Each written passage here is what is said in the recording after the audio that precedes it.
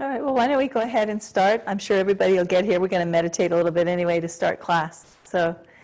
Um, so I'm going to do something that we always do at the Sacred Stream, which is to open circle. And that means I'm going to say a phrase, and you can say it after me. And then we'll go ahead and have everyone introduce themselves. And then I will talk about spiritual emergency and Buddhist practice. So the sun is a circle. The sun is a circle. The moon is a circle. The moon is a circle. The earth is a circle. The earth is a circle. The drum is a circle. The drum is a circle. We are a circle within a circle. We are a circle within a circle. All right. Well, welcome everyone. So happy. This is the collective, and I so appreciate everything you all do to bring the Dharma across the world, not just across the mission. And thank you for inviting me back. And my name is Isa Gucciardi, and I'm the founder and lead instructor at the foundation of the Sacred Stream, which is a school for consciousness studies in Berkeley, California, and now across the world with the internet as well. And I'll talk more about my Buddhist background a little bit, so you know who's talking to you and why. But first, I'd like to learn a little bit about each of you and just find out, what your name is, where you're calling from, and what brought you here, and if there's any particular thing you'd like me to focus on. Okay? So, actually, Noam, do you mind calling on people and starting with yourself, and then you can have everyone introduce themselves? Happy to do that. Thank you. My name is Noam. I'm one of the volunteer board members at the San Francisco Dharma Collective. I'm happy to see some new faces and lots of familiar faces. And the topic just seemed incredibly relevant to me, spiritual emergency. I mean, I can name things that happened to me this week, but it's almost like everything's a spiritual emergency right now, so not even that. So yes, I'm just very happy to be here. And let's hear from Ken, please. And you should be able to unmute yourselves.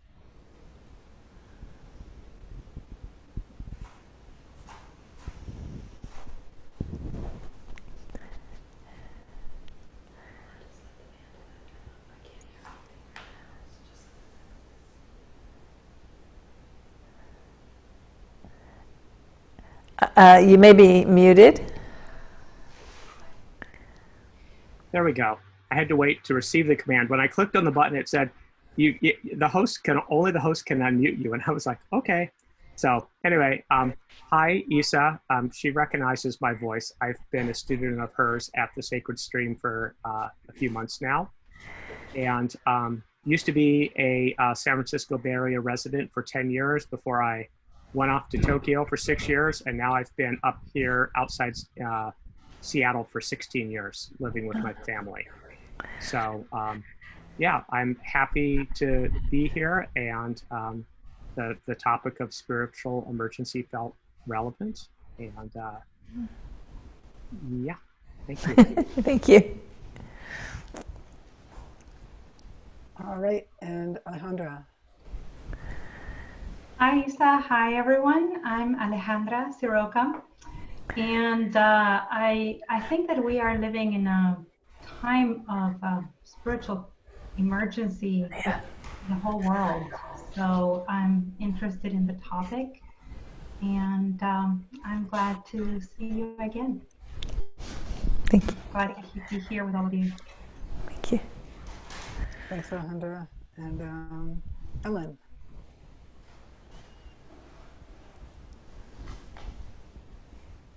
Hi, hello everyone. Hi, Isa. Hi. And I'm a student of Isa's just this last month and ongoing. I'm so excited. This topic looked, I mean, who couldn't find it interesting. So I'm here and all ears, all heart. Thank you.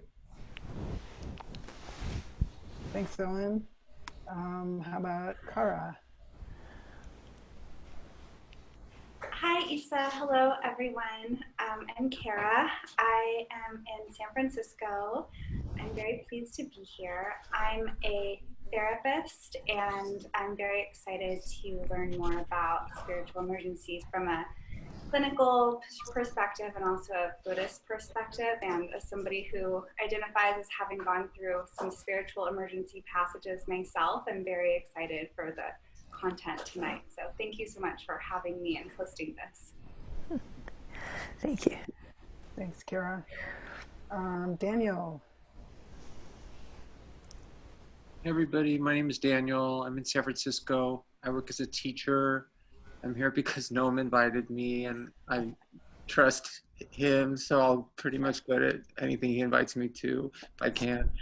And I'm here also just because I'm also a student, and just in my work life and in my student life, I'm seeing a lot of people in survival mode, and I need to be in spaces where people are not just in survival mode, but we're like actually talking about what's really going on, but in a way that is healing. So thank you. Thanks, Daniel. Jenny Doll. Hi, I'm Jenny. I am in San Francisco. I'm super excited to practice with you again. It's the right time, right space, right here, right now. That's it. Thank you. Thank you. And Mary. Hello, Isa. Hello, everyone. I'm delighted to be here and be with you all in circle. I'm from the Gold Coast in Australia, and I already do studies with Isa. I have done studies in spiritual emergency before. The book by the Groffs, The Stormy Search for Self, was what we used. So I'm really keen to see what Isa has to add to that. Hard act to follow. So thank you very much. And I relate to everything everyone just said. Totally. All right, thank you, Mary. And Mace and Pamela.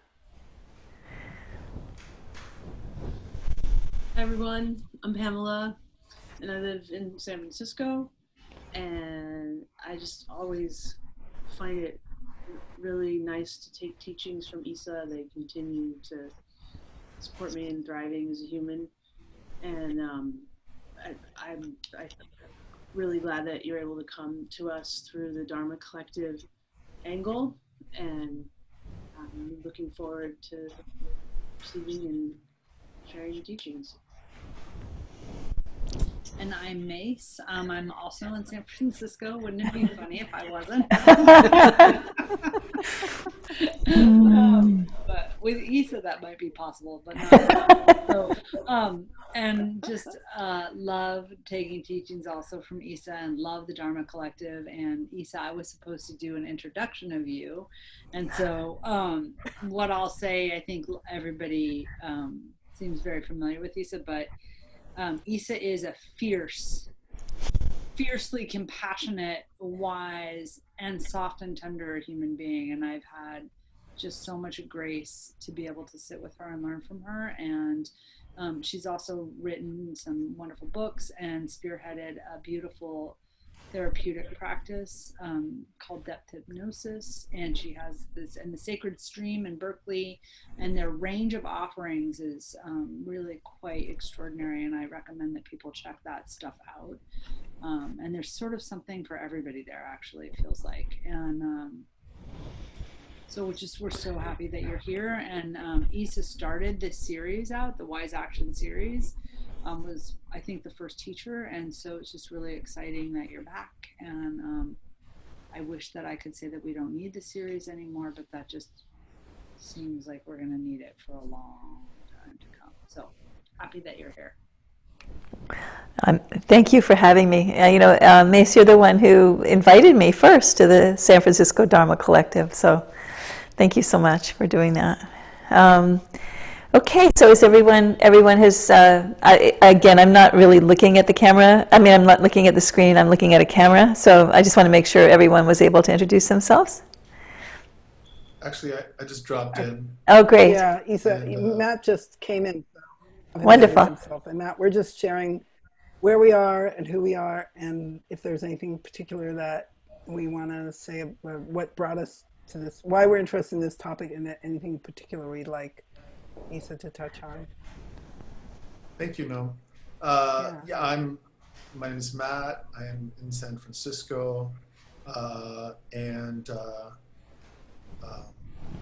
the reason I was interested in this wise action is because I've noticed myself and my friends are all struggling with, wanting to affect positive change, but feeling like we're standing at the beach and the tsunami's coming in and we're just holding our hands out, and going to stop the wave. And it's just like, think this is going to work? So I've been doing little things, and I've been finding that's been helpful to me. But to be perfectly honest, I think about pre-Nazi Germany, and like if the people would have gone on the streets with bats and knives and guns, maybe they could have stopped that mess. And so that's where the edge, where I lead to in the darkness. And I'm pretty sure that's not the way to do it. So I'm looking for some more light in my direction, I suppose, is what I'm doing. Okay. Thanks, Matt. Isa, there's another person who just joined us. So. Oh, great. I'm going to ask her to introduce herself. Ellen, sorry, I know you had trouble finding the Zoom link, but we're glad you're here. And if you would introduce yourself. And okay, she's keeping her video on mute. She says she's from the San Francisco Bay Area, has been to many of Isa's trainings and loved them, had a rough meditation retreat in her 20s where she was overwhelmed and it affected her heart chakra area, interested in structured way to help herself and others heal from overwhelm. Okay. Okay. All right. Thank you so much, Noam, for your facilitation. I really appreciate it. Okay, so you know that with that thank you for that generous introduction, Mace. I really appreciate it. So you know who I am, and so it seems, I'm really glad that I asked everyone to say what brought you here, because it seems like people really are in kind of a spiritual emergency right here, right now, and in general, or that people that are close to you who are. And I think that is the nature of these times. And I want to talk about spiritual emergency within the context of Buddhist practice. And I think what I'll do is I may cut my talk a little bit short so that I can help you address if you have something that's really up, that I could offer you a thought. What I'm going to do is I'm going to present 3 different types of spiritual emergencies, and then I'm going to talk about how they were addressed within the context of depth hypnosis, which is a spiritual counseling practice that I developed that draws heavily on Buddhist practice. I've been a Buddhist practitioner for probably 45, almost 50 years now. And Buddhism is very, very close to my heart. And I've studied with Zen teachers at the beginning, and then I kind of found my home in Tibetan Buddhism. And depth hypnosis is a process of understanding that uses Buddhist principles extensively, especially, for instance, the Four Noble Truths, and as a diagnostic tool, for instance, to help people understand how they're creating their suffering through their attachments and their aversions and their misconceptions. And that fierce compassion that Mace was talking about is something that is very important to depth hypnosis processes. Fierce compassion, of course, is different than, say, idiot compassion, which fierce compassion is naturally a totally compassionate holding of all phenomenon, but then there's this unflinching process of helping a person understand how they're creating their suffering. And of course you do that only with permission when you're in the clinical setting. You don't go around on the street telling people, hey, this is what's going on. But you ask questions around the places within a fiercely compassionate way, around the places where they're attached or they're aversive or have a core belief that's off. And then, of course, within depth hypnosis, there's a understanding about the nature of karma and karmic conditioning.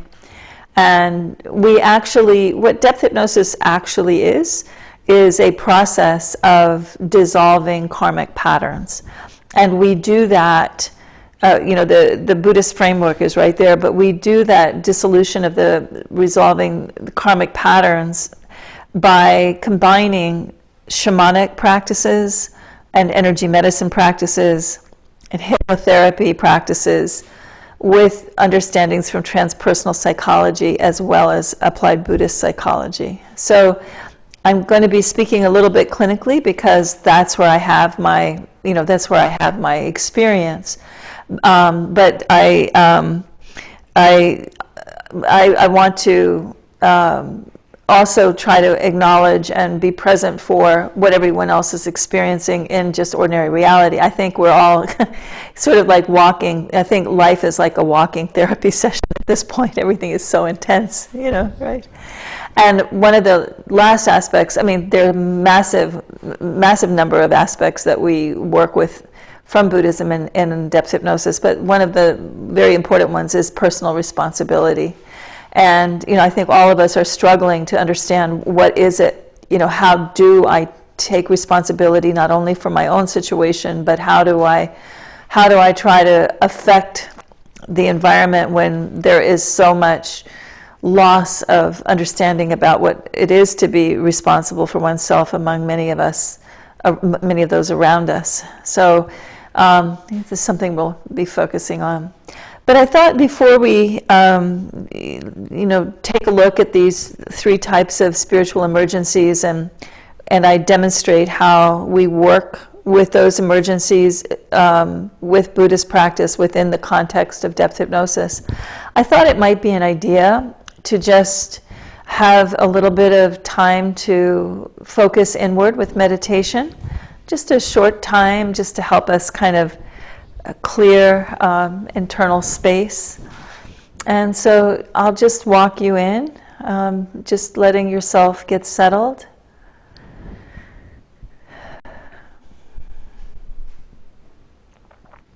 Feeling your back straight. If you're sitting on a chair with your feet on the ground, or if you're sitting on the floor with your legs crossed. Your hands in your lap.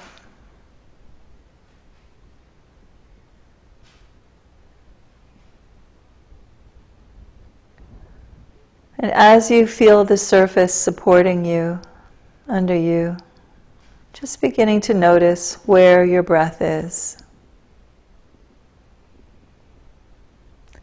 Noticing as you breathe in where your breath goes, and noticing as you breathe out where your breath goes.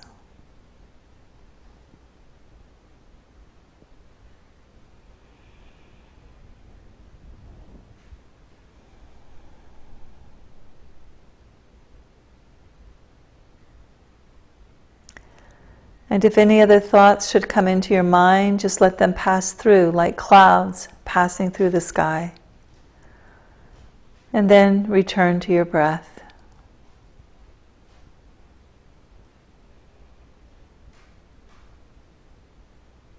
Just Just focusing only on your breath.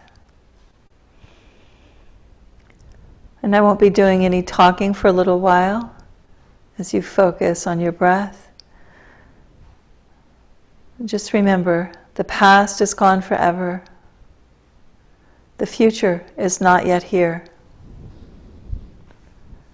All you have is the present moment and your breath.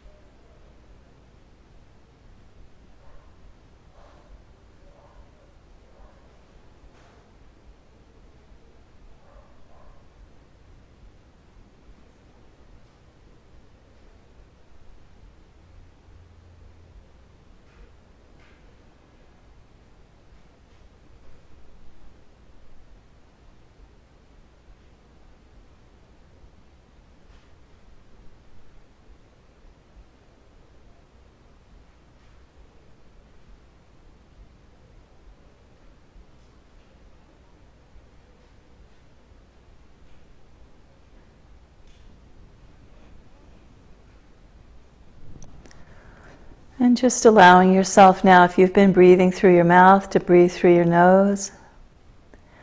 And if you've been breathing through your nose, you can breathe through your mouth. And just feeling the surface under you again.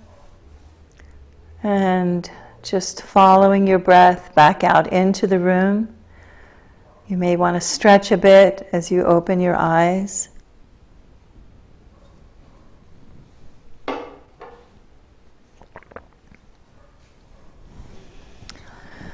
So a little bit of shamatha meditation. That was, I know many of you already have a shamatha practice.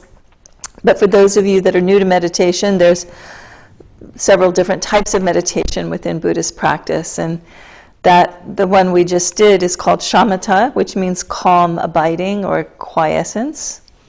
And the idea is to have a one-pointed focus so that you can, and here we were using the breath, so then you can kind of let all of the kind of noise from, the stress and the anxiety of what it is to live these days to just kind of settle so that you can kind of create an internal space with your breath that is free from sort of the noise of the current time. So And this practice is really important to do right now because the main thing about what's happening right now, one of the reasons why so many people are feeling that they're in a spiritual crisis, in a spiritual emergency, is because of the way in which time and space is being altered.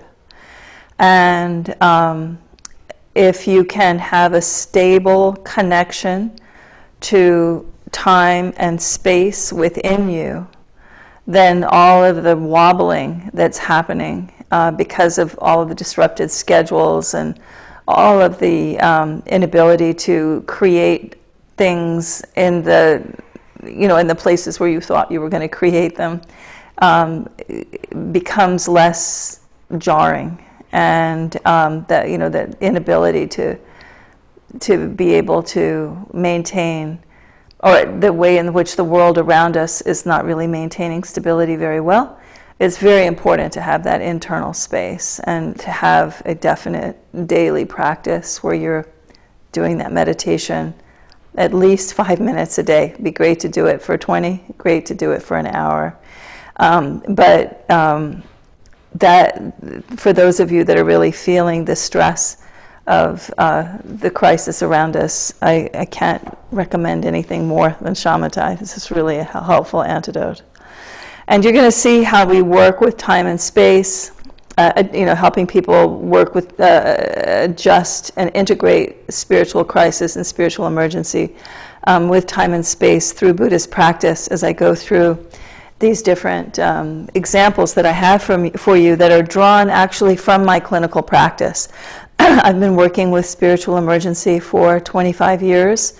It's one of the things that I have specialized in over the years. And so I'm going to draw these case studies from that. And just to kind of go over again what a spiritual emergency is, this is an event that occurs when someone becomes overwhelmed.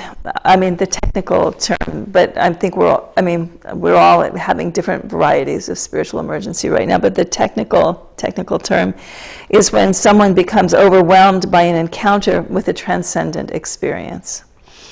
These encounters can occur in different types of circumstances. They can occur in an unbidden way, or they can be a result of a spiritual, psychological, or emotional exploration.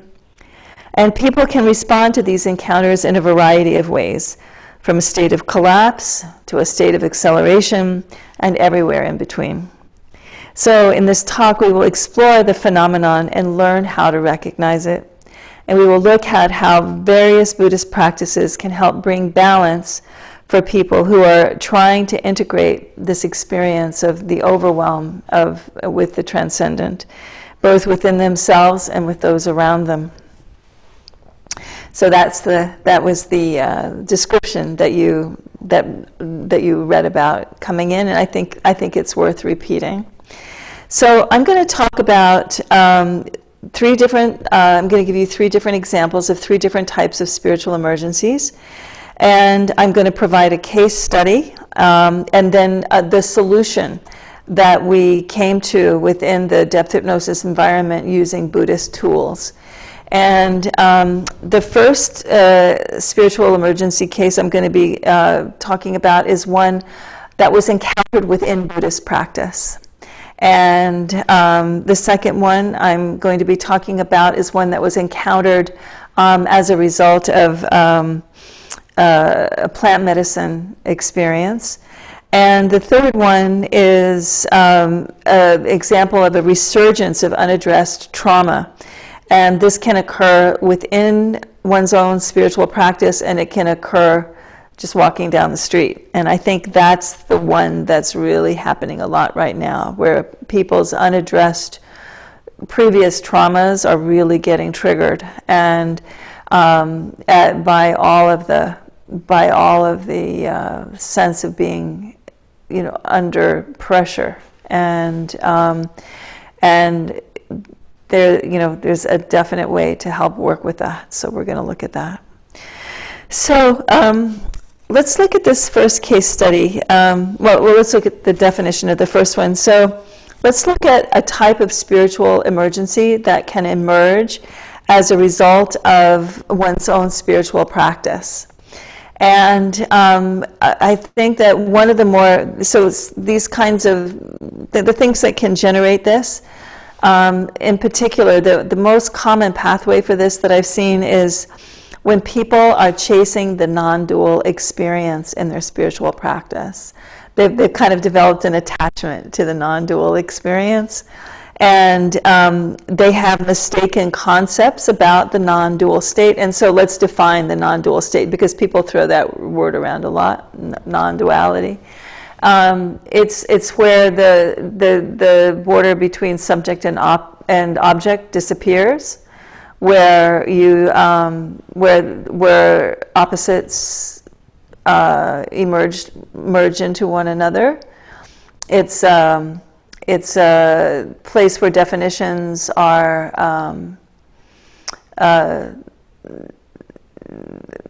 kind of the definitions and boundaries between things are blurred.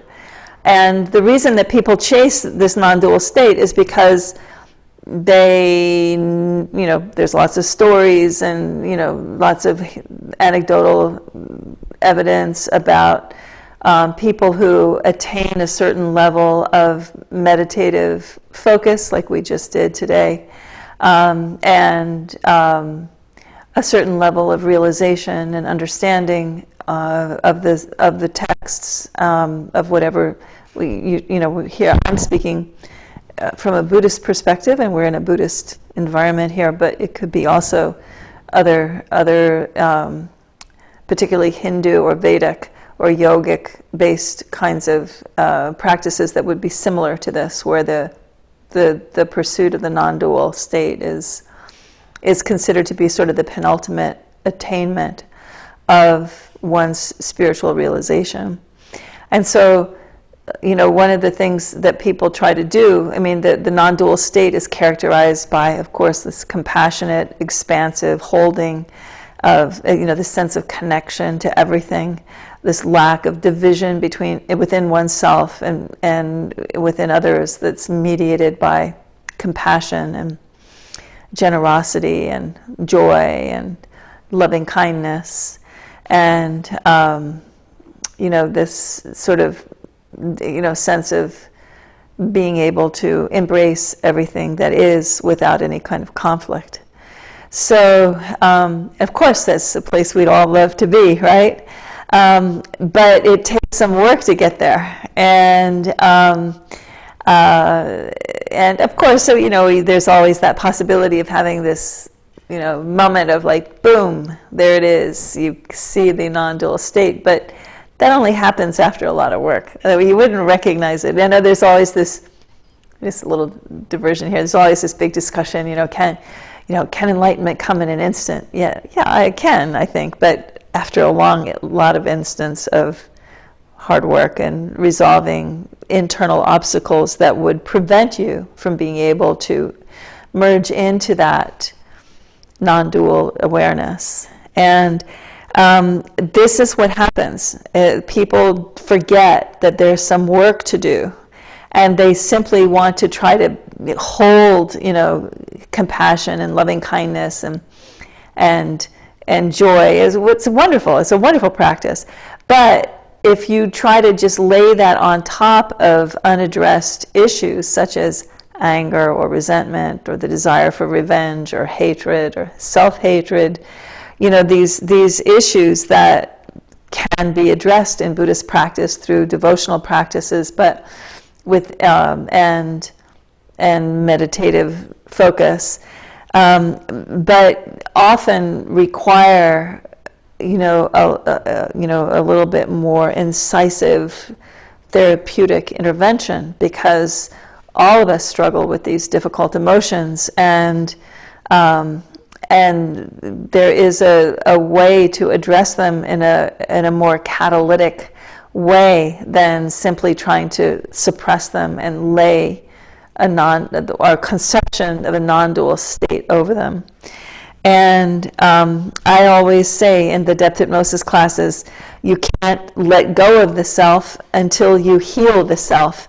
And I think there's always this desire to let go of the self, to get into the spiritual place, and And it's, the path into that non-dual state is through the self, not getting away from the self. And I think a lot of people have that misconception, and that they have to get away from themselves in order to be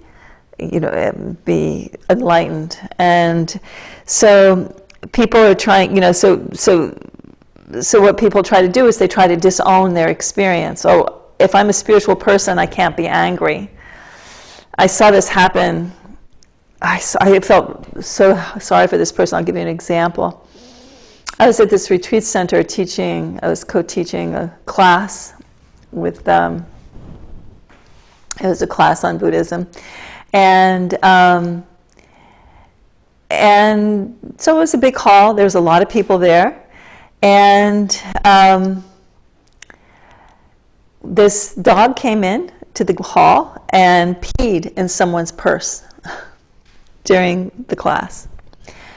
And I was appalled. I thought this, the dog's not supposed to be in here, for one thing. And then the dog's peed in the purse.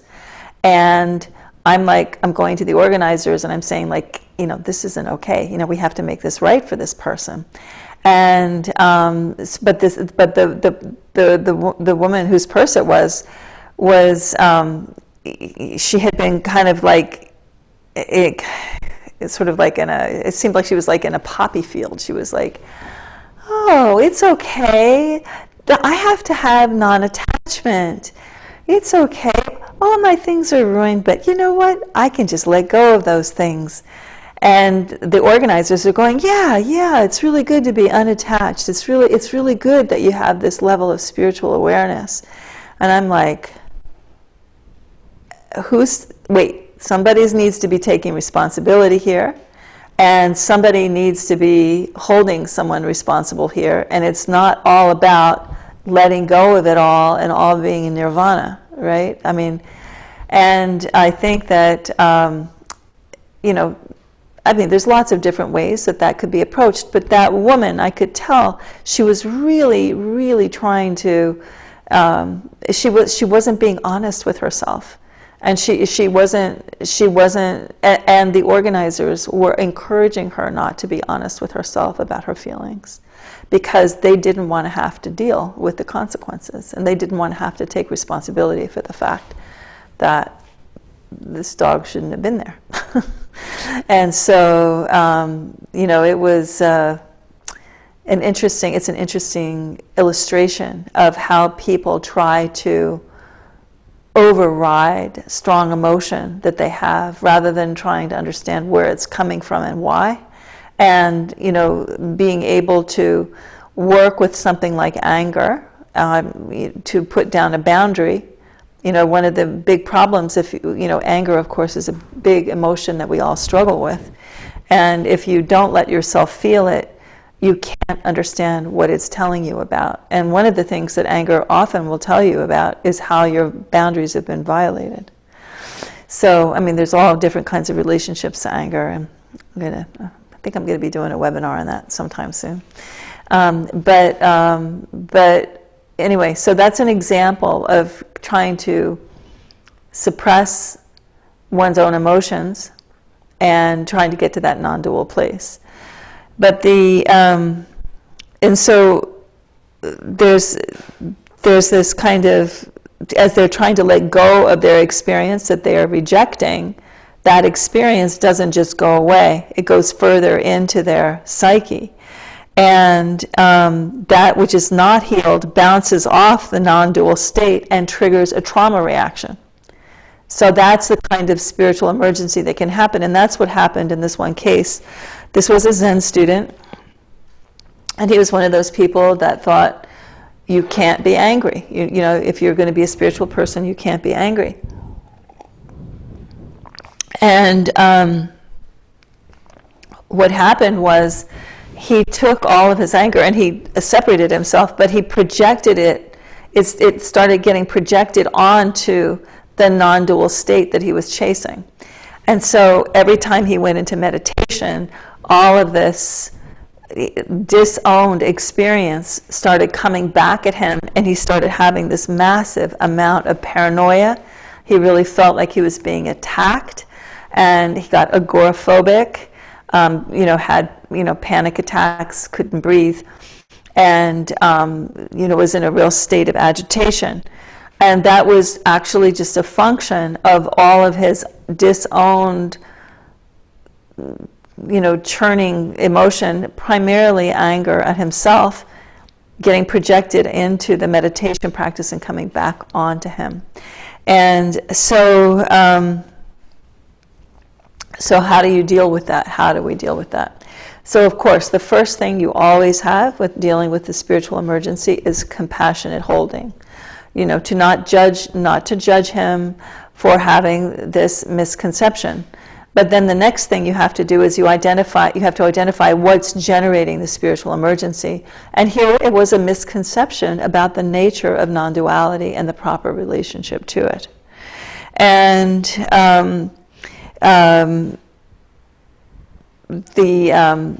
so we have compassionate holding, and we have that fierce compassion, trying to help him tease out with questions. Within depth hypnosis, we have a process called insight inquiry, which is basically interactive vipassana, where you're always asking questions based on the last answer.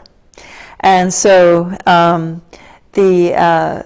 so we spent time looking at these misunderstandings about what it was to be a spiritual person, and getting him to a place where he could allow himself to know that he had negative emotions. And then the biggest thing for him was a sense of failure, that he could not attain that non-dual state, and that he had come into this spiritual crisis, and he was very, very much attacking himself. And so, of course, one of the things that we had to help him do is rediscover his Buddha nature and help him reestablish a relationship with that part of himself that is already connected to that non-dual place, the ground luminosity.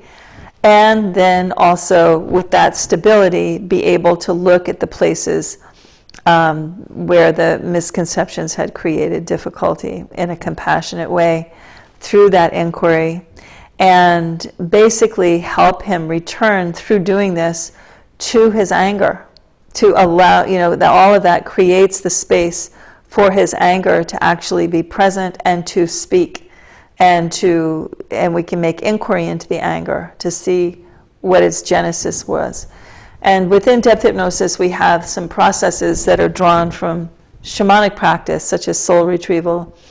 And there was he had spent a lot of his youth in a pretty abusive situation, and he had a good reason to be angry. And so we did quite a few, we did a lot of regression therapy back to those times, and worked with soul retrieval processes to help him reclaim these parts of himself that were angry and had a right to be angry and needed healing. So, and we were able to help him with that particular spiritual emergency. And that was a really helpful, that really helped him. And he was able to kind of return to his practice with greater knowledge. And the important thing to remember about all spiritual crises, and I know that some of you, many of you actually seem to have already know this well, and you know already that this is a learning experience ultimately. If you can come through it and get the help that you need, that it is a learning experience, and it does teach you very important spiritual lessons, and it does help you evolve spiritually. These spiritual emergencies are not something to be, it seems like something's wrong, but actually the only thing that's wrong is that you have kind of painted yourself into a corner, and the encounter with the transcendent, or the effort to encounter the transcendent, is showing you how you've gotten yourself painted into a corner. And how helpful is that? It was so helpful for him to be able to heal all that anger. It was wonderful. And so it's, the important thing whenever approaching a spiritual emergency is to remember that there is going to be a teaching and a learning on the other side of it and through it. And that was the case in the next case study that I want to tell you about, which is a spiritual emergency as a result of I have another one. I have another case study on spiritual practice. I'll tell you that if we have time. Okay. Now I'm going to go into the one on plant medicine because I want to have time for everyone to be able to ask questions about their own situation if they want to. And if nobody wants to, that's okay. Then I'll go back and give you that one too. I'll give you that case study. So this case study is this was a experience with Salvia divinorum, actually. And we need to talk a little bit about plant medicines in general. Of course, there has been this huge resurgence in the ingestion of hallucinogenic or psychotropic plants in the last 20 years or so. And the practice of imbibing psychotropic or hallucinogenic plants, of course, is part of many shamanic traditions, not all shamanic traditions, but many shamanic traditions. And you have a wide variety of plants that provide a wide variety of experience. And of course, probably the most common or best known is the psilocybin mushroom. There's also, because it's so widespread, it grows everywhere, and you find it in a lot of different traditions. And also, it is something that the scientific community has shown interest in again, after having done everything they did in the 50s and 60s to work with hallucinogenics in a less than respectful way. And now they are coming back with some respect for the spirits of these plants. And they are finding, for instance, at Johns Hopkins, how useful it is to work with psilocybin for people who are facing fatal diagnosis. It really helps lessen the anxiety and the depression associated with that. And of course, this is one of the reasons why a lot of people are turning to plant medicines, because they are feeling like they have kind of hit a wall with their practice. Some people are doing it recreationally, and they're the ones that often wind up in my office with a spiritual emergency because they were not approaching the experience of the plant medicine with respect and humility.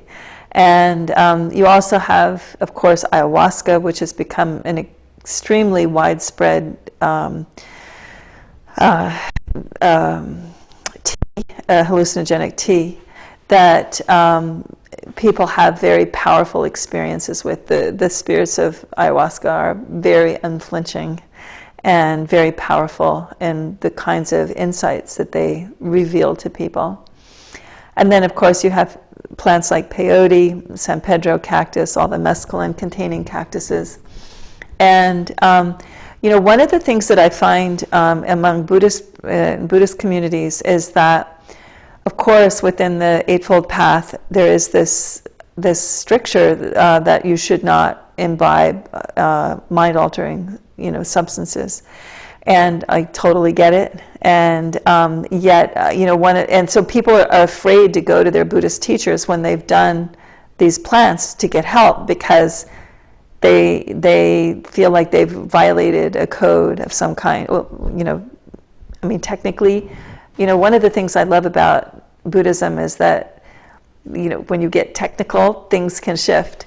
And one of the things that I think of, I'm also a shamanic teacher. I teach all levels of shamanic practice. So I have a particular relationship to plants that shamanic practitioners the world over have, not just hallucinogenic plants, but the medicinal, truly medicinal herbal medicine.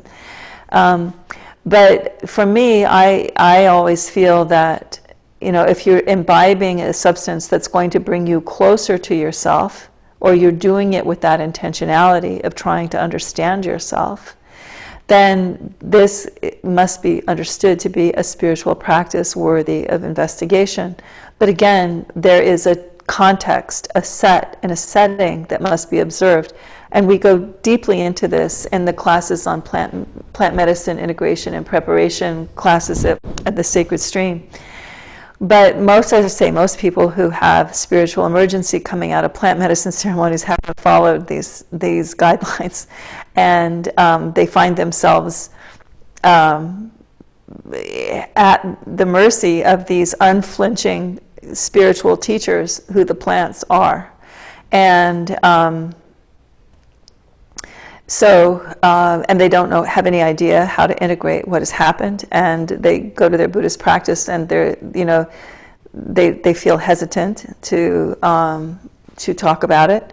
But again, the thing to remember is that if you even after the fact, you can begin to look at your experience of a spiritual emergency that emerges out of a plant medicine as a spiritual quest. And so, the plant reveals aspects of personal experience that people may have forgotten about, that they may have repressed, or they may have suppressed. And so these aspects of the self are up, and that's what's driving the crisis. And the other thing that the plants tend to do is they tend to reveal different types of experiences that are outside the norm of known reality. And that can be very disturbing for people as they try to integrate these larger realities. And there can be this sense of loss of self in the context of a larger transcendent reality. And that people can't place themselves, they can't find themselves in that larger reality, and that larger transcendent reality is so much larger than anything they might have ever imagined. And that makes them feel that they have lost, they start to lose meaning. Like, what is life? Who am I? Am I nothing? What is this? Is this nothing what I thought it was? And I think a lot of us are having that particular experience right now without plants. And I know it's not funny, but that is what is happening. We're having this larger confrontation with the larger forces of nature. And it is bringing up a lot of the different aspects of ourselves that we haven't fully understood. And unfortunately, a lot of those aspects of the self, especially perhaps in those around us, they need healing. These are aspects of the self that need healing. And when people go into plant medicine, everyone needs healing. There's no one that doesn't need healing. There's always another layer of subtle experience. Even if you've done a lot of work, there's always going to be a layer of more subtle experience that the plants are going to reveal. And so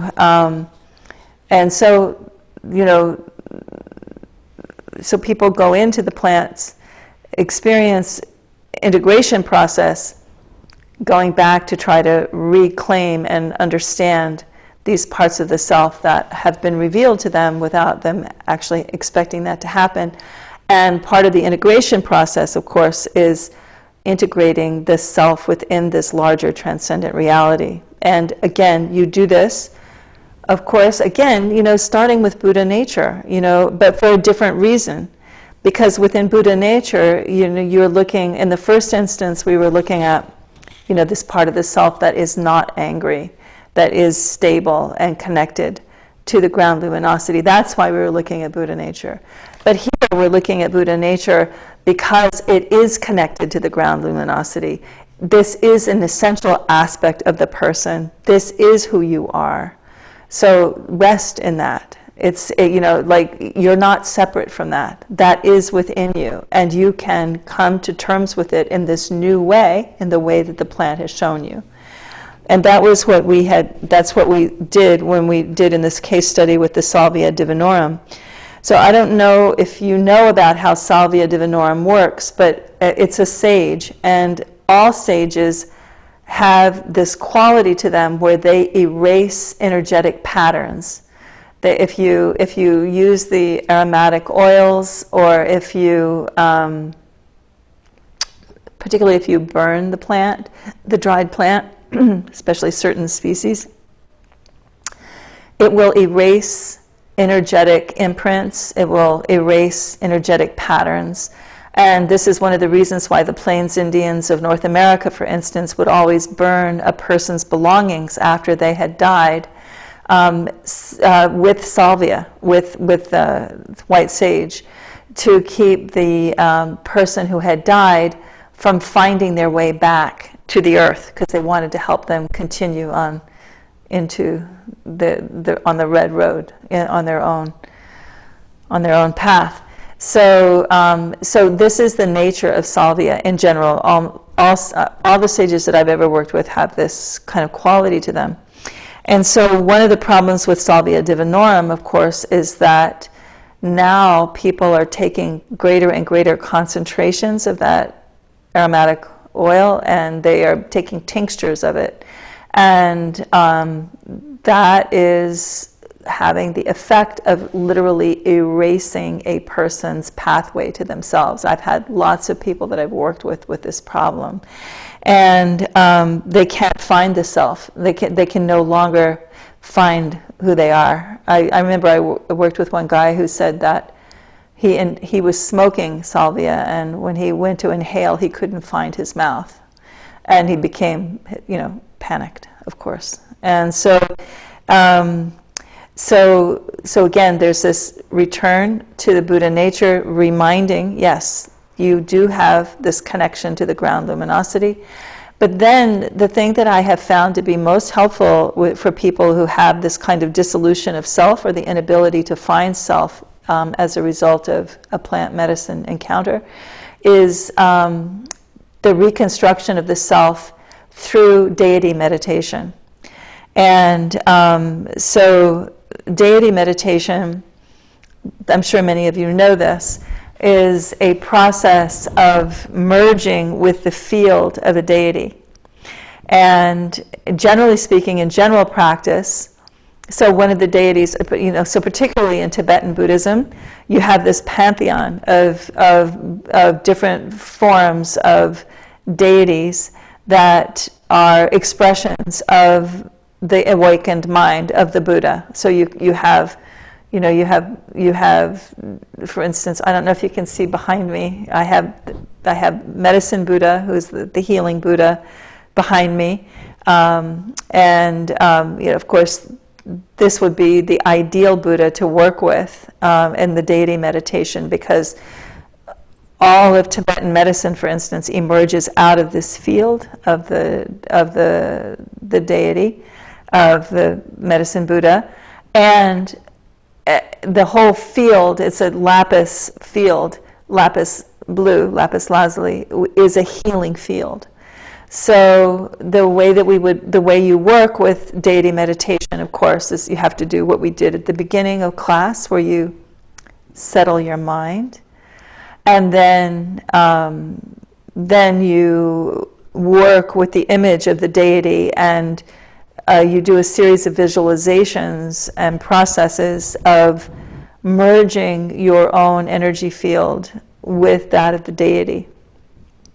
And from this perspective, when for generally speaking, people who are doing deity meditation processes as part of their spiritual practice, what they're trying to do is expand their capacity to hold power, or to hold understanding or awareness, by entering into the field of the deity. But in this case, with plant medicine, when people have lost themselves, it's the opposite. You use the deity meditation to give the person a sense of consolidation, a sense of being able to hold together within the field of the deity. And so that was what we did. We did meditations to do that, and we helped bring him back from that spiritual emergency.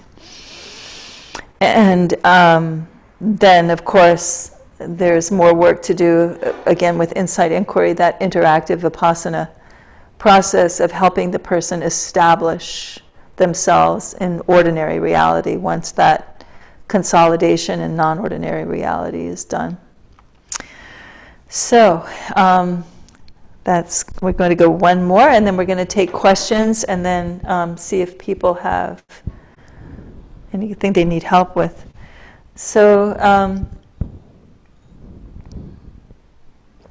the third type of spiritual emergency that we're going to be looking at tonight is the resurgence of unbidden and unaddressed trauma, both within practice and outside of practice. So we're going to look at one that is within practice. So this is about, well, actually, this particular case was both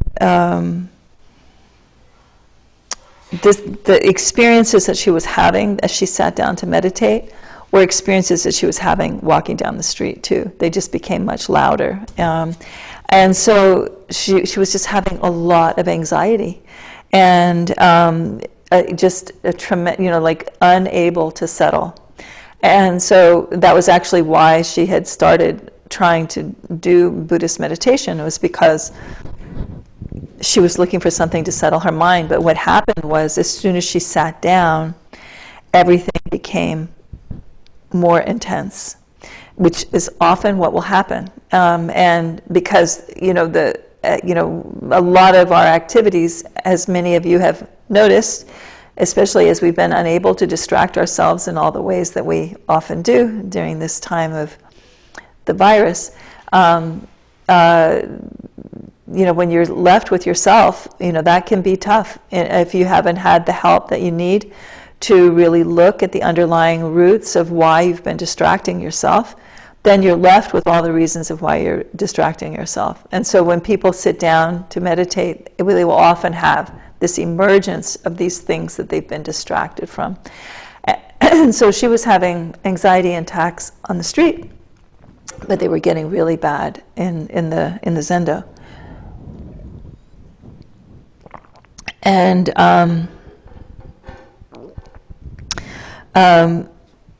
so one of the things that happened here with the anxiety is that we did a depth hypnosis process, which is a process of actually following in the anxiety. It's not different than, for instance, in Vipassana meditation, when you focus in on something, you settle your mind, and then you take your focus and you start exploring a particular part of the body or a particular mind state, and you allow information to emerge from that meditative focus.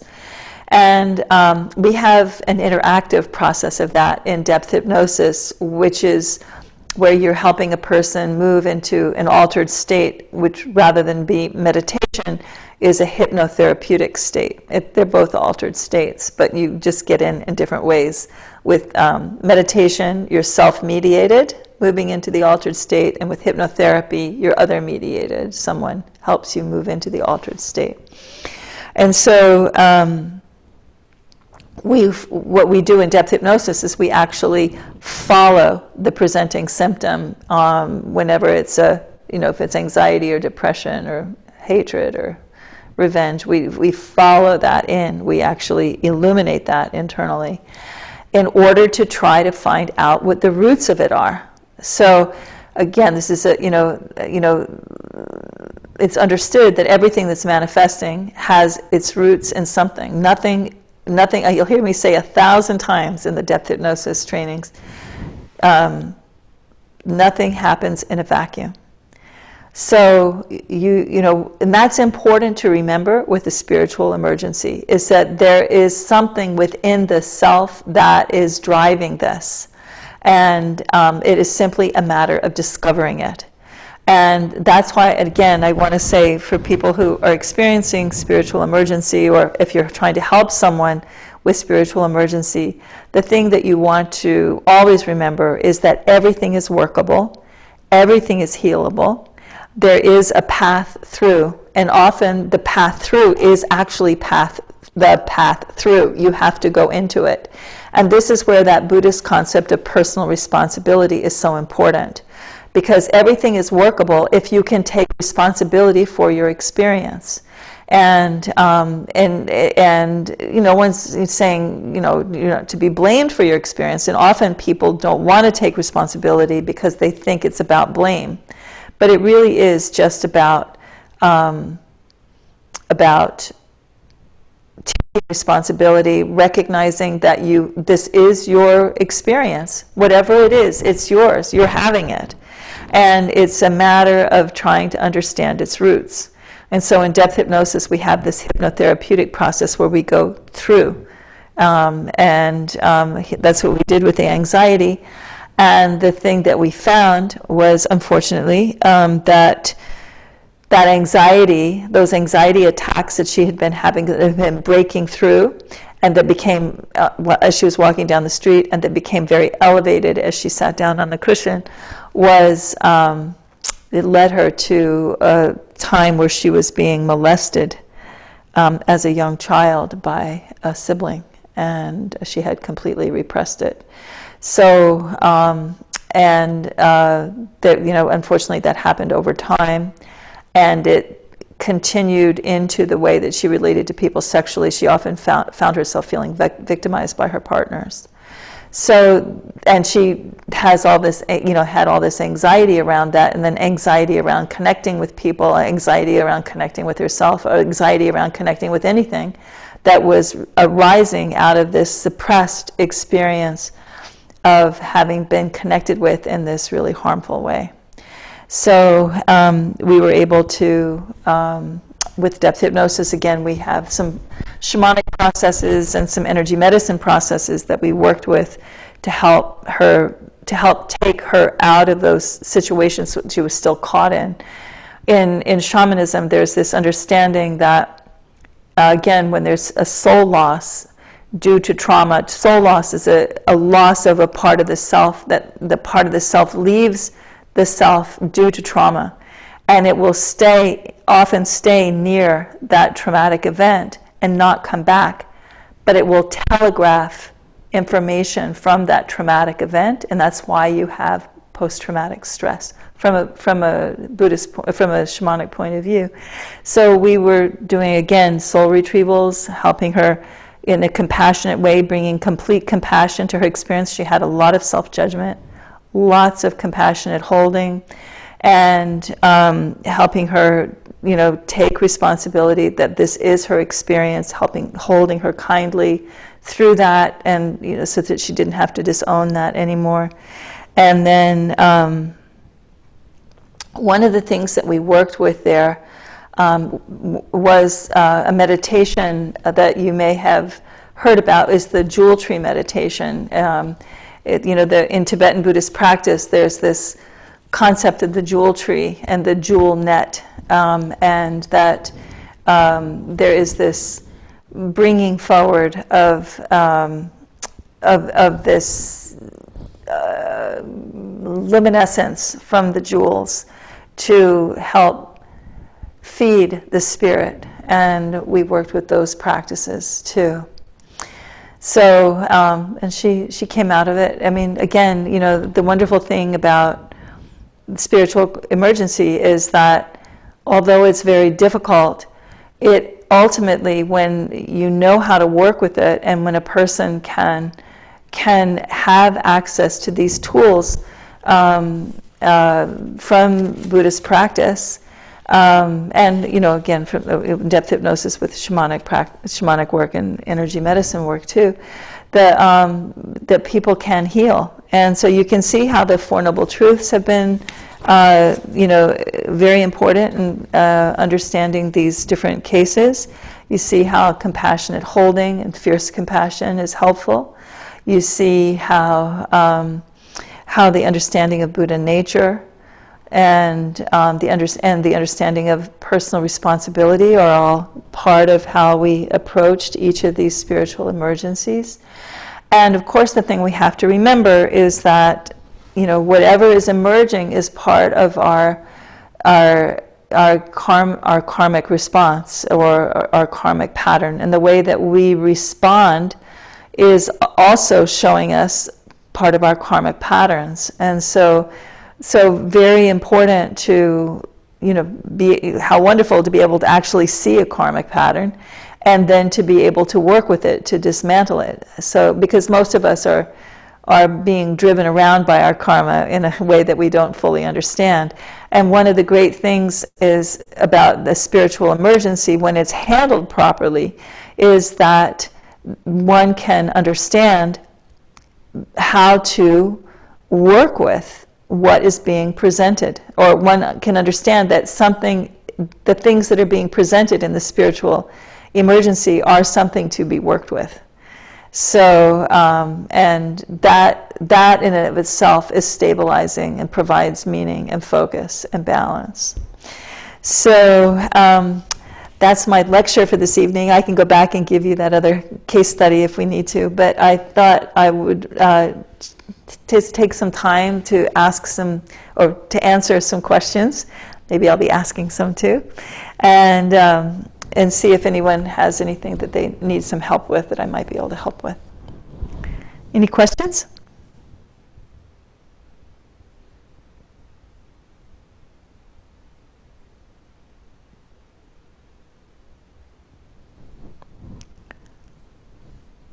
Yes, I have a question, Lisa. This is okay. Okay. And I'm interested in the practice of meditation for, and there's a lot to it, but specifically what I'm doing is I'm looking to like lose self, to basically to meld in with my environment, to dissolve myself a little bit. This is an experience I've touched upon, and it's really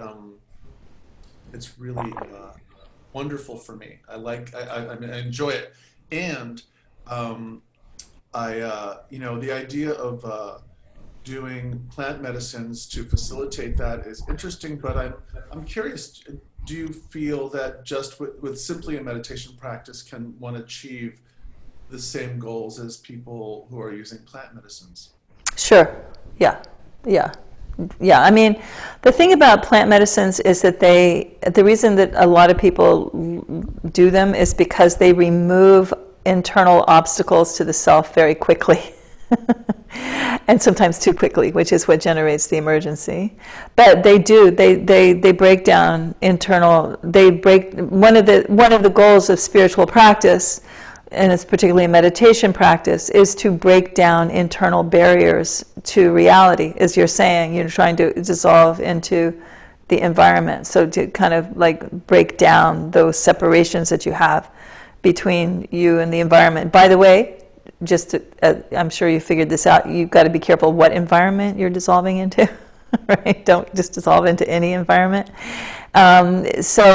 Especially right now, you have to like really have a good container of clear space that you're working with. But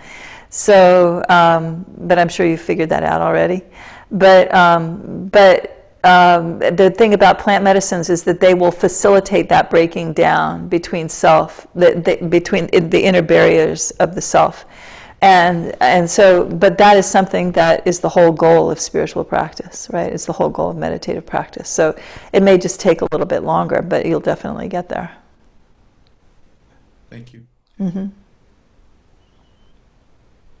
Just real quick, this is Ken. I know Isa in the past teaching at the Sacred Stream, you've said more than once that depth hypnosis is the plant medicine experience slowed down. Yeah.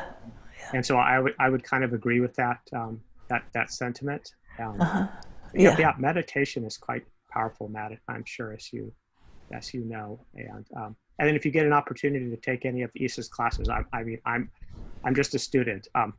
They're really wonderful, and there's a lot of different introductory ones. You don't have to jump into being a depth hypnosis practitioner or a shamanic counselor or any of that. You can kind of nibble and bite at the tree at the what do you call it, the low-hanging fruits or something? Thank you, Ken. That's so nice of you. Thank you. Actually, we do have a class in Applied Buddhist Psychology coming up. I think Noam probably put the link in.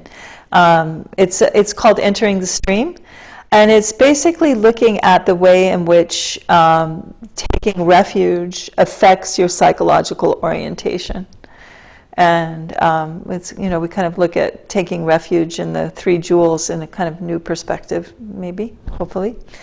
And then we also have, you know, a lot of other, we have relationships and karma coming up, ever favorite class. While we're speaking of Buddha, it's a class about how it's a class about understanding relationships from a Buddhist point of view, a karmic point of view. So there's a lot going on. Yeah, thank you, Ken, for mentioning that. Anyone else have any questions?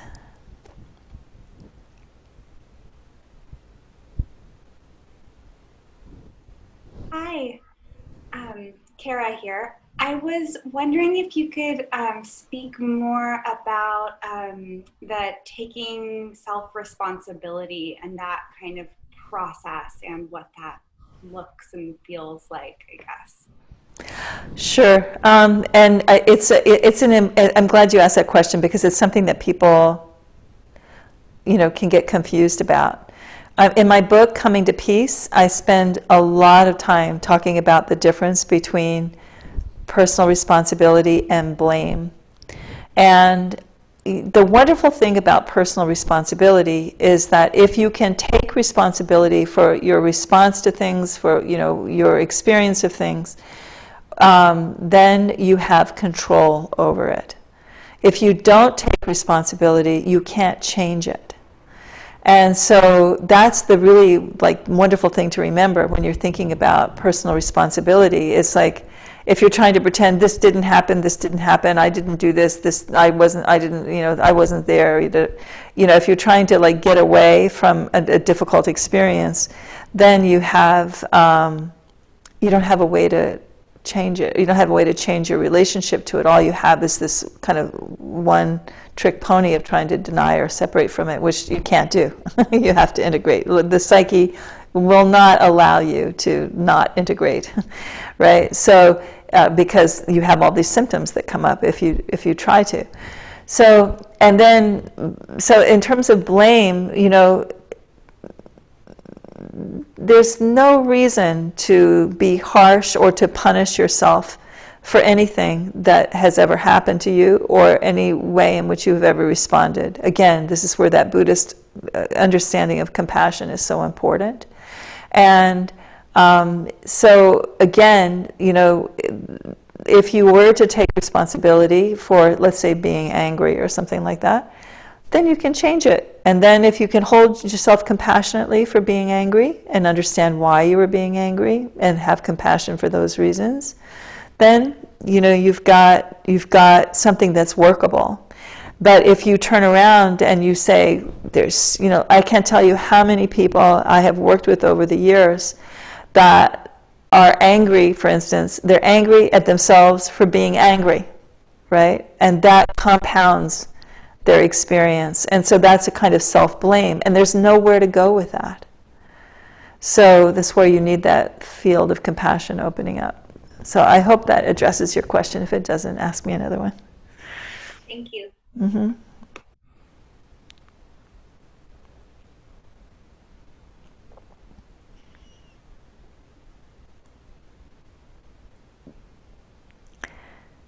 Any other questions?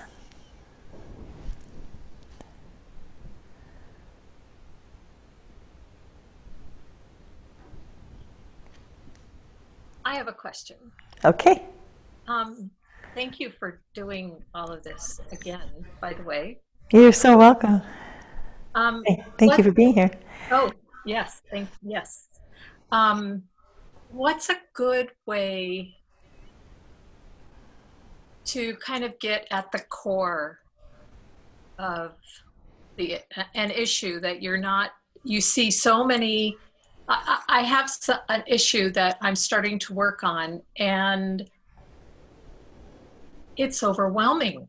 I'm like, where is the core of it? Where is, you know, there are just so many, and of course it's always icky, right? Right. So I've spent time just trying to go through like a bio of years, kind of trying to, and I'm any ideas?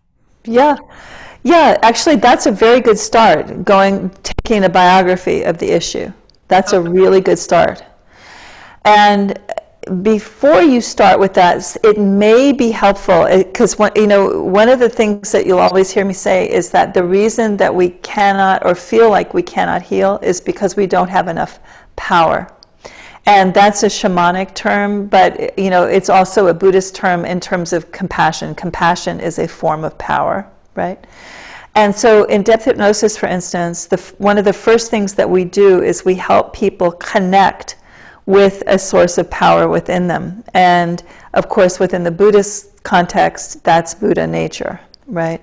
So you might want to spend some time doing that shamatha meditation that we did at the beginning, and asking to really understand your Buddha nature. And remembering that Buddha nature is that part of yourself that is compassionate, that is wise, that is connected to the ground luminosity in an unbroken way. And to really develop a relationship with your Buddha nature there, because that's a form of power, like getting in touch with your power. Because one of the things that happens when you hit these big patterns of imbalance is that you feel overwhelmed because you feel like that's all there is of you. You feel like, like when you're in it, you feel like there's nothing else of me, like I'm just this totally imbalanced thing. But if you have this anchor of this connection to power within you here through in depth hypnosis, we have a process that we do that's a hypnotherapeutic process that helps you connect. But you can do this with your own meditative practice. And so just connect with your Buddha nature. Really spend time, like every day, like feeling the support of it, feeling the compassion of it. And it will open up as you do your shamatha meditation. If you look for it, there'll be that spaciousness just keep asking to be shown that.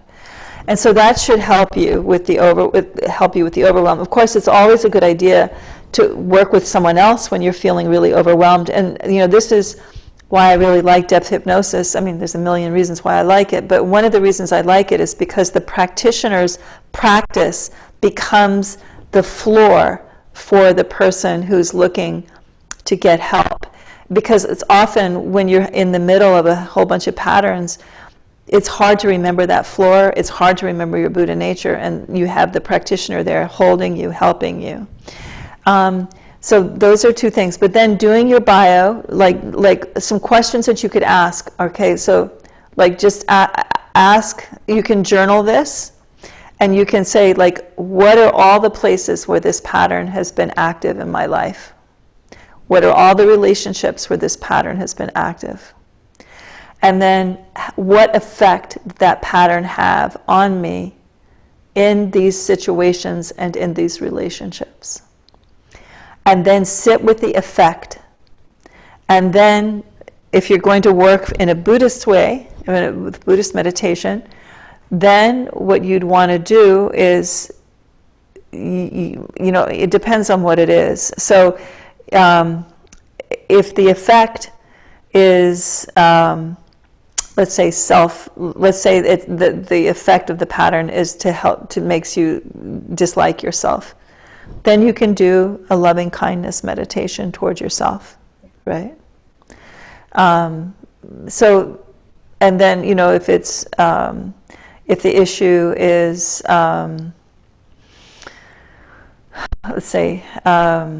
let's say the issue is denial, like you've been in denial, like the effect of this has made you go into denial about all kinds of things, then again, you bring that, you can work with the deity, like for instance, Chenrezig or Avalokiteshvara, and just ask, to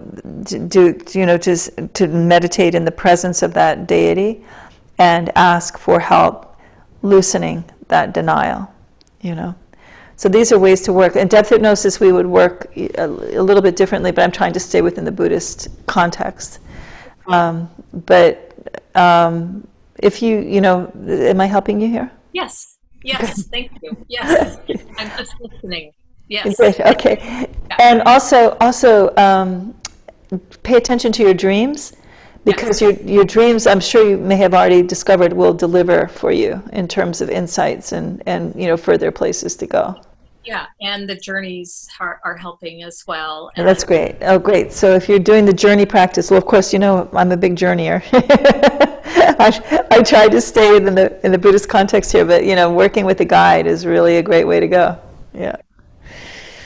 Thank you. Sure. Sure.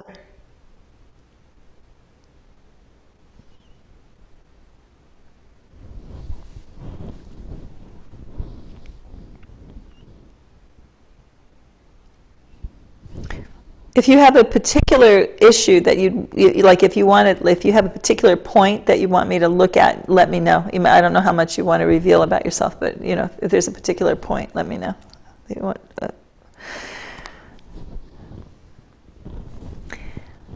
But it's actually, we're getting toward time. So, any last question?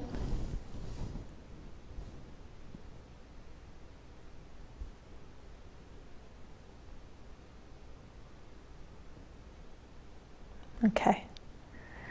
Well, I want to thank everyone at San Francisco Dharma Collective, Noam. I know how hard you work, and I so appreciate all the work that you all do in the world, and I'm so grateful to have the opportunity to support your work and to participate, and I thank you for the invitation.